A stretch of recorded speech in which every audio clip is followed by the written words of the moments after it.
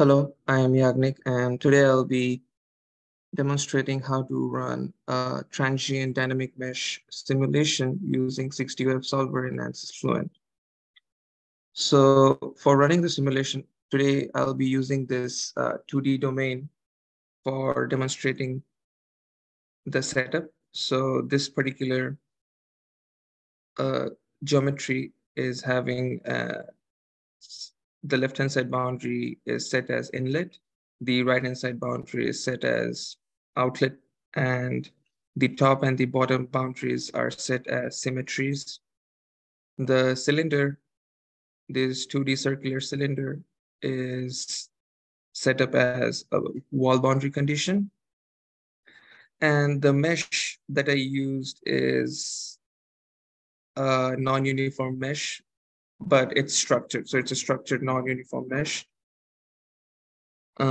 Yeah, so let's move on to the setup. So before I start start demonstrating about the setup, so for setting up dynamic mesh, we have either of the two choices. So one can be by using a UDF file. It's a user-defined function file, which was generally mandatory to be used for previous ANSYS versions.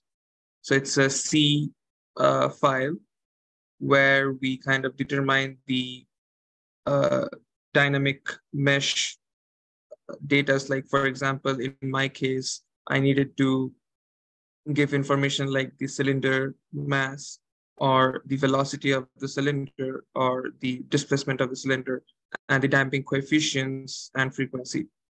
But in a modern ANSYS releases in 2023, let's say the one that I'm using, you do not necessarily need the UDF file. You can also just use the ANSYS options you can bypass the step for loading the UDF. But I'm going to show both the ways. So for loading the UDF, you need to run or open up the Fluent from a compiler. So ANSYS uses VS Code as its own compiler. So for that, you need to install VS Code as the compiler environment.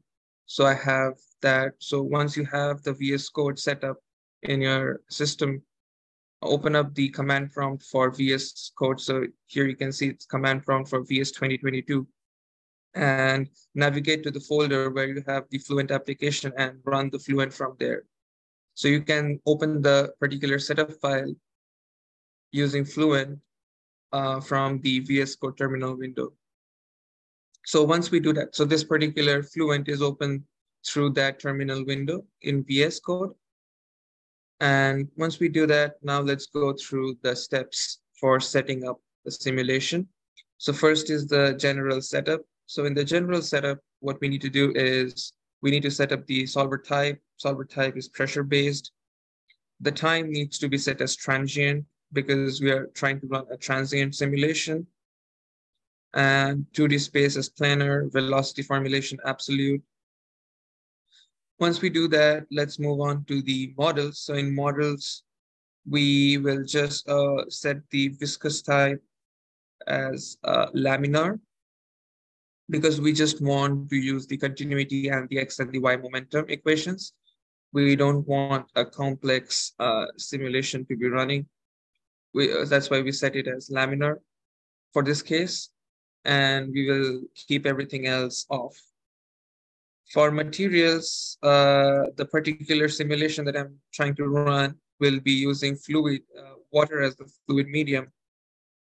So fluid has its own database, and we can select water, liquid from it, and we can copy and create the material. So the density and the viscosity of water liquid is basically the water at 20 degrees Celsius. Once we have that, you can close it. And the next thing that we need to do is set up the cell zone condition. So in cell zone condition, select this fluid and change the material to water liquid. And then apply and close. Next, we are going to move to the boundary conditions. So in boundary conditions, the cylinder wall is basically the 2D circular cylinder over here. And we have set the type as wall. We're going to edit. So in wall type, use the option stationary wall and no slip condition for this particular case. Close it. We set up the inlet. So for this particular simulation, I'm going to try to run a simulation for Reynolds number of 106. So based on the density, viscosity of the fluid and my cylinder diameter, so we will have a velocity magnitude of 0.066568. I have calculated it beforehand, so I'm just going to write it. So this is going to run a Reynolds number of 106.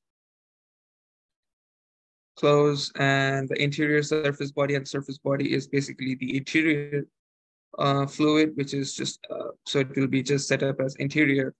And the top and the bottom boundaries are set up as symmetry. And the right-hand side is outlet. So outlet, I have set it up as pressure outlet with gauge pressure of 0, which means that the outlet is open to the atmosphere. And that's what we want to keep it as. Apply and then close. So, so once the boundary condition is set up, the next thing that we need to do is we need to go to the dynamic mesh. But before we start the dynamic mesh, we need to compile the UDF file. So in general, I have a UDF file ready, so that I will be using for this case. So let me show you that one. So this is an example UDF file. So what it does is it's a C script. So it's written in C format .c. So it has all the properties, SDOF properties for the cylinder that I'm going to simulate. It has the center of gravity position, the velocity, lift force, mass, frequency, omega, which is 2 times pi times the frequency, Fn, the damping coefficient, system stiffness, and system damping. Also, if you notice, so we need to set up the, so what we want from our particular VIV, vortex-induced vibration simulation, is that, so there is this domain, and we have a cylinder, which we want to vibrate only in the Y direction. So every other motion or the degrees of freedom will be limited. So there are total 6 degrees of freedom, translation in X, Y, and Z, and rotation about X, Y, and Z. But since we just need the translation in the Y direction, we can switch off the other 5 degrees of freedoms. For that, what we need to do is we'll just use the properties. So properties of SDOF 0 trans X. So this means SDOF properties 0 translation in X direction. So what that means is the cylinder will not, and if we put it as true, so that means that the cylinder won't be moving in the, or will have 0 translation in X. Similarly, for 0 translation in Z, 0 rotation, Z, X, Y, and Z. We'll all put them as true. So we limited the cylinder movement only in Y direction, which we did not mention here, is the 0 trans Y. So we don't need to mention that. It will automatically assume that the cylinder is moving only in the Y direction. So once we do all that, we can take the CG value, which is the cylinder displacement, or basically the center of gravity movement of the cylinder, and the velocity of the center of gravity. And if you want, you can write the values in a file and output it to you. So for that, I have a file named result.txt, which is going to take the data for time, and that particular time, the cylinder displacement and the velocity of the moving cylinder. So that's how pretty much the UDF file will look like. So once you have the UDF file ready for you, the next thing that you need is to load the UDF file in Fluent. So for that, what we need to do is we need to go to parameters and customization and open up, right click on the user defined function. So let's go to compile, and in compile, we need to add the source file. Now remember, the source file should be in the same folder as your Fluent setup and data files. So if you're using the particular setup or data file, it should be saved in the same folder as your UDF file. And before that, I'm going to check that the library that I'm going to use, libudf, is not already present in my folder. So if you see, the libudf folder is already present from the previous simulation that I ran. So I'm going to just delete this. So make sure the folder is not there and your current simulation data is being used. So once we do that, we need to add the source file. So we go there. So this is the source file, the UDF file that I just showed you. Click OK, and then we need to build it. It's going to ask you that make sure that the UDF source file are in the same directory as your case and data file, and the library libudf directory doesn't exist, as it is going to make a new libudf file folder for us. So do you want to proceed? OK. And it's going to take some time. There we go. And as you can see, it shows creating user.ntudf, and it's using compiler and linker as Microsoft Visual C++. So since we're using Visual Code, that's the compiler for us. And it generated a UDF. It basically compiles the UDF file and puts it in the libudf directory. Once we compile it, we just need to load it. So once we load it, we can see that opening library, and then the stage is basically the name of the UDF file that I kept. So right now we have loaded our UDF file in ANSYS. So if we run ANSYS, the simulation will basically use the UDF file that we have compiled for this particular case. So once this is done, we'll now go to the dynamic mesh option, and we'll just click it. So once that is done, let's go to mesh methods. In mesh methods, select checkbox the smoothing and remeshing. Let's check the settings. In settings, we will select the spring, Laplace, or boundary layer. And in the remeshing, for 2D case, local cell is fine. For the parameters, it's highly suggested use the default values. Do not put any values of your own unless you know what are the right parameters. Just use the default for Fluent and it will be fine. Fluent will automatically suggest you the values for your particular simulation case. And just click OK. Once you do that, select the 6DOF option, since we want the 6DOF solver to run.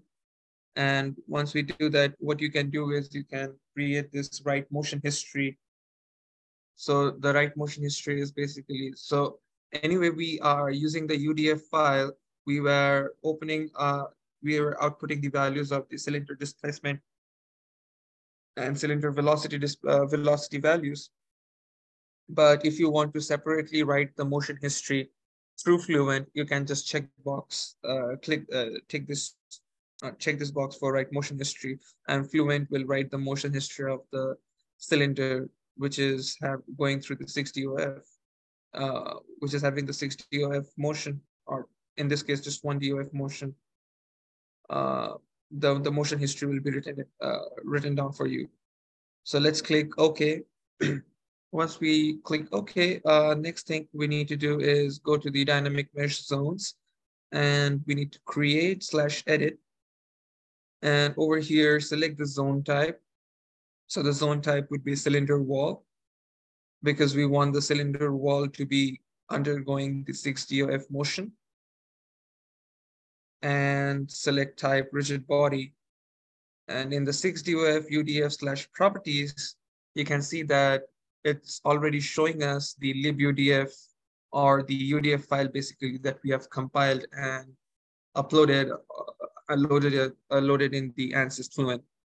So do not need to change anything, just select this and then just create. So right now we do have our dynamic mesh is set up, and it will the simulation will run according to the UDF file. So the cylinder will move and will have the properties what we have mentioned in the UDF. So once we do that, we're not going to change the methods or controls. We're just going to keep the default values that is given by Fluent for this particular case. What we can do is we can set up the drag coefficient and lift coefficient data of the cylinder wall. So for that, let's go to force report drag. And I'm just going to select, just keep the default name, whatever is there. You can change the name and write zone type as cylinder wall, report output type drag coefficient. So it will output the drag coefficient values for you and create a report file. If you want a plot to be created by ANSYS, then you can check this report plot option as well. But I'm not going to do that, and just click OK. Similarly, we'll do for the force report and lift coefficient. So lift coefficient, report def1, then zone as the cylinder wall because we need the lift coefficient for the cylinder wall. Uncheck the report plot, just keep the report file and click OK. And then I'm going to close it. And let's move on to the monitors residuals. So for ANSYS Fluent, the by default residual values are 10 to the power -3, which is very high. You need to keep it at least around 10 to the power -6. So that's what I'm going to do. So change the residual values to 10 to the power -6 and click OK. Once everything is done, most of the setup is ready. Let's go to initialization. You can either do hybrid or standard initialization. I'm going to do standard. So in standard, I'm going to compute from inlet. In inlet so from the inlet, you can see that the x velocity is given as the velocity that we just calculated for the particular Reynolds number, 106. And the y velocity is of the order of 10 to the power -34, which is almost 0. So I'm just going to write 0 instead of that big value. And I'm going to initialize.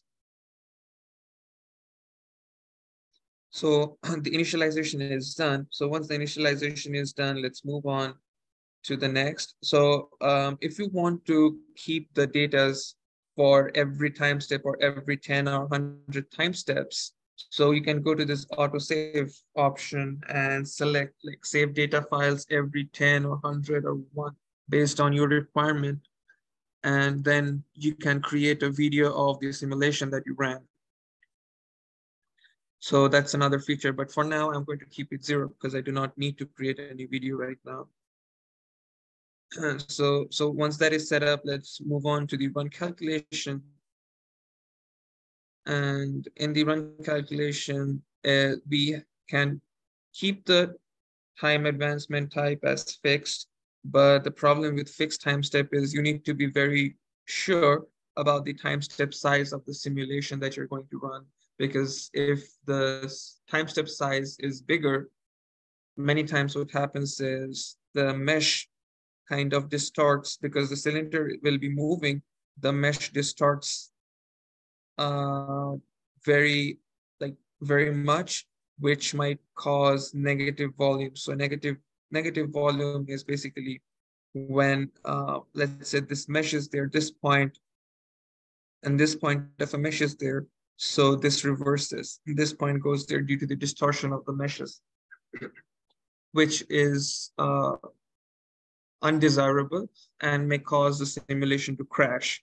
So in order to avoid that, what we can do is we can select a mesh method of, or we can check this type as adaptive.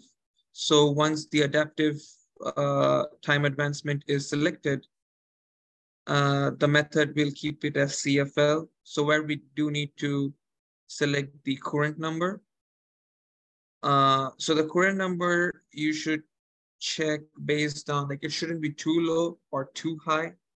So make sure that the current number is around 1 to 10.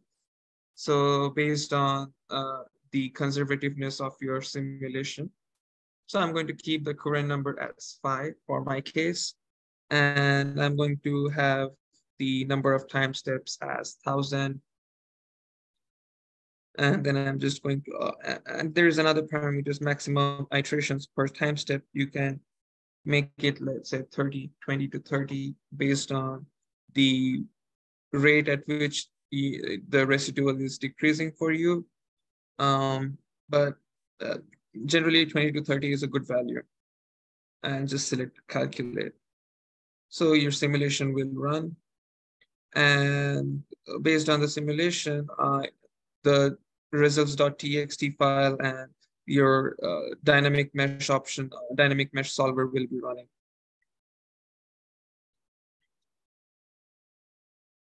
I'm going to stop this for now because we don't need to run it for so long. So this is the way you select the or set up the dynamic mesh using a UDF file. Let's say we do need the we do not want to use the UDF file in order to run the dynamic mesh. So for that, we do not need VS Code to run or compile our UDF file. We can directly go to dynamic mesh, select the 6DOF solver, go to settings, and what we can do is we can create/edit, give a name, let's say cylinder, because I'll be running cylinder in this case. Keep a mass of the cylinder. For my case, it was 0.03575 kg. Select 1 degree of translation. And since we want the cylinder to be moving in Y direction, it'll be Y equal to 1. So that means it will be moving in the Y direction. We can set up a spring constant, and then we can spring constant, or if there is any preload spring tension, we can mention those values and just click create. So you can just simply create the 6DOF property instead of writing a UDF file for you, and just click OK. Then once you do that, go to dynamic mesh zones, keep the same like zone wall, whatever the zone is you want to simulate for dynamic mesh. For us, it will be cylinder wall. And instead of this libUDF, right now you can see this cylinder option will be there. Cylinder is the new 6DOF property that we have created using just ANSYS. So in this way, you do not need the UDF file to run the 6DOF solver. You can just create the UDF properties or 6DOF properties using just the ANSYS Fluent options. And just say create, and it will create. So this particular dynamic mesh zone will now be using the cylinder properties. And you will be basically be running the dynamic mesh zone. So this is a much more simpler process than the UDF file.